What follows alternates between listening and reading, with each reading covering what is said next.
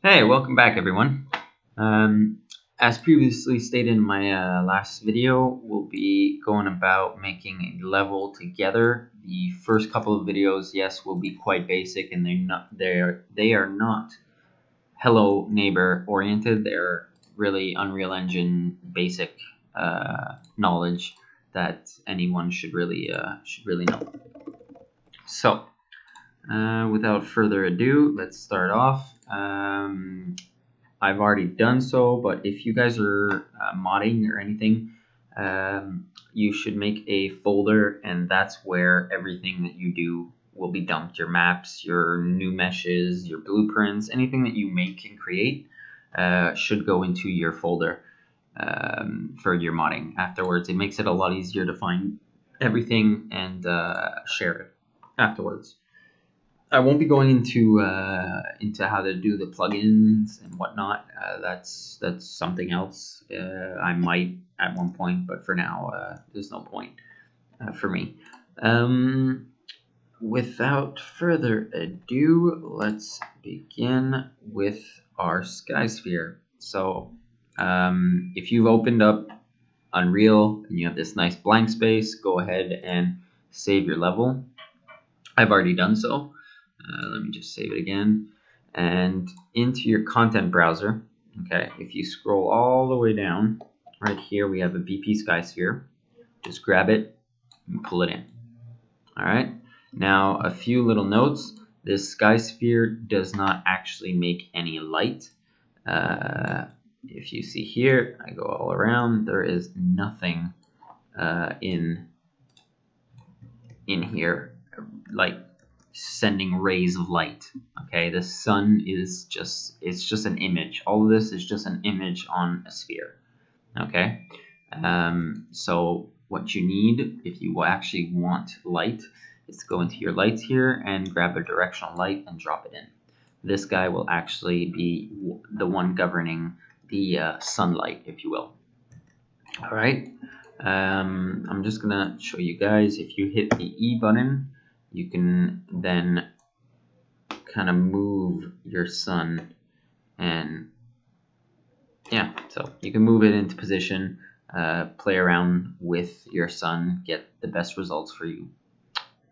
After which, I'm gonna come here, and in the emptiness, I'm going to click, and in my details panel, these are the details of the Skysphere that we just put. I'm going to come in and change the cloud speed to 5. You won't see that yet, actually, just so you guys can see it. Okay, let's put the sun height to maybe there. Let's get a good sun, and cloud speed to 5. There we go. That kind of moves a bit faster. Let's go maybe 6. Ah, there we go. That's good. That's nice. I'm happy with that. Okay. So once that's done, this is going to be very, very quick, so that you guys can go about playing around with the terrain. But you guys should really keep in mind what kind of size you want. For this tutorial, I'm going to keep it at 7x7 quads, but you can definitely go bigger and actually, you know, make something really, really big. Just keep in mind that the bigger the landscape, the more you got to paint, the more foliage, the more trees, the more memory. And then on top of that, when we're going to start adding all of our meshes and actually building the actual level itself, the layout, it can get really memory intensive. So just keep that in mind. But for the tutorial, I will keep it at 7x7. And then I'm going to hit the create button. Alright, so this is going to be a quick little basic tutorial on manipulating the terrain. After which, next video we'll actually go about painting it and adding foliage. So for this one, a few little details. Sculpt tool is going to permit you to raise your terrain. If you hold down the shift button, it will lower it. All right. Let me just go back. There we go. Next thing, if you hit the smooth, it will really smooth out all those hard edges. I have my brush strength really high. There we go. Let's get like, okay. Flatten, I think it's a click, and then it'll kind of bring it to that level. So if you click here, well then everything afterwards will be at that level. Okay, quite simple. The ramp, let me just give you a little idea. Let's bring some stuff up. So if you want a nice ramp, you just go into the ramp tool, and then right there, let's hit there. And let's add a ramp, and there you go. Now you have a ramp. But to have a ramp, you need an actual spot on your terrain that's elevated, and then you just grab the end, pull it, and hit the add ramp. All right.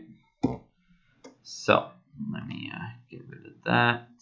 Let's go back to our sculpting. Okay, I'm just gonna hit a couple mountains. Nothing big, just to give it that little allure. It doesn't matter if they're really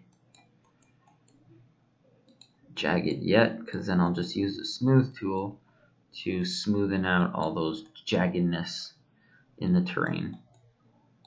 All right, here we go. I'm happy with that. All right, cool. I'm gonna go into my smooth, and then just lower brush size, and maybe lower this a slight bit.